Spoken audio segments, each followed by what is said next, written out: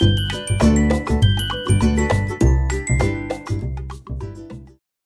guys, this is Darryl with Lee's Lawn Care Services. I'll do a quick video on some things right quick. Thank you guys for subscribing to the channel. I appreciate it. Just hit 100 followers. Thank you guys. I appreciate that very much. But the reason why I'm doing this video real quick is because one of my subs asked me a few questions and I'm gonna try to answer some of them. What I do on a weekly maintenance basis for both machines, I check the oil every day. Before I pull it off the truck or the trailer, we check the oil. We make sure that we got the oils at the right levels and that we're rocking and rolling. Check the oil. I do have a tire gauge. We check the tires every couple of days. I don't check them regularly, like all the time, but the oil I check all the time. And of course, the gas, we put gas in them pretty much every day. If I fill this guy up and I use him, I can go all day and probably half of the day tomorrow running him. And as the small guy, I fill him up in the morning, I can run him all day. And then depending on how many I cut, I have to fill him up again in the morning.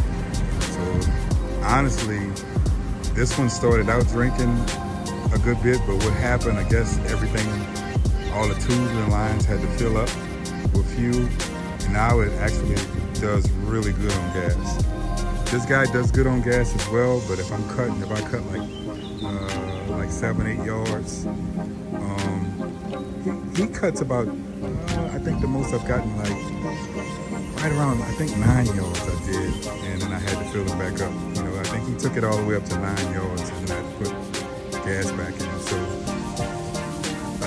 but I mean, that's pretty efficient for him, because I got a lot of small yards to mid-sized yards, and that 36 does the job. So the thing I want to tell you guys, every week I take that guy out. There's a pressure sprayer in the back of one of my commercial properties. Excuse me. There's a pressure sprayer in the back. Okay, so I go to the back and I use the pressure sprayer and I clean out the deck once a week. Wash it out, get all the debris from under there. And that's worked well for me. You'd be surprised how much stuff builds up under the decks just in a week's time. And I was shocked because I did this one for the first time. And I've had the machine for, about a month or so, a couple months. And that was the first time I took this one back there. And I looked under there was some stuff under there. And I was surprised because a lot of the grass I've been cutting with this thing has been dry.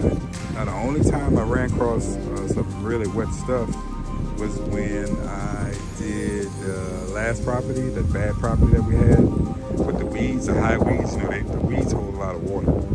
And so that was my premise for checking this one here this week, because I went over that stuff and I knew that stuff was pretty wet, so I wanted to see how much buildup I had. So I got under there and I had I didn't have a lot, but I had enough buildup under there, so I was able to wash it out, and then I washed it off, But this one, I've been doing this one every week. I've been washing this one every week because we've been running this one a lot. This one has 210 hours on it. Still running great, still running strong. No issues out of it except for that training belt that I broke. Doing some stupid stuff with it. But other than that, man, both of these machines are phenomenal. This one is very, very comfortable. When you get on this, you don't want to get off of it. It's just so comfortable. And it just glides. It's like it's got cruise control on the thing, man. It's like when you're rolling through the yards and you take your hands off the sticks, the thing just keep on rolling. It's just, I love it. Can't say enough about it. But also, in the process of doing that, I check my belts too. Once a week, I get under there and I rub them to see if there's any indents in them or anything of that nature. Or if the machine starts running funny or whatever, I'll get off and I'll immediately check. But if it's still running smooth, there's a certain type of consistency to it, then you don't have to worry about it as much. It's typically fine. So yeah, and what happens, guys, see the little hole right there? I'll show you right here. That's these little holes that they got in the deck. Probably can't see, it's probably blurry. they got those little, they call them like breather holes, and what they do, they let air in so you can suck the debris out of the spout on the end of it. And so those things will clog up too, so you have to keep those things kind of free, because they're there for a purpose, to make sure air gets under there so it can get the stuff out of the deck. And that's kind of how that works, you know. And with all that running and flowing the way it does, it helps the machine run a lot easier and a lot smoother. So yeah, man, that was all. It was just a quick update. Like I said, you check your oil every day. Check your oil every day. Every day you pull it off, you check that oil. And then once you do that, then, you know, the other stuff, you know, make sure you got gas in it. You should be good to go. And check those tires periodically. I check them like every like 4 or 5 days. I check them, and they typically don't move much unless you get a nail or something in them to mess them up. But other than that, man, like I said, the machines are phenomenal.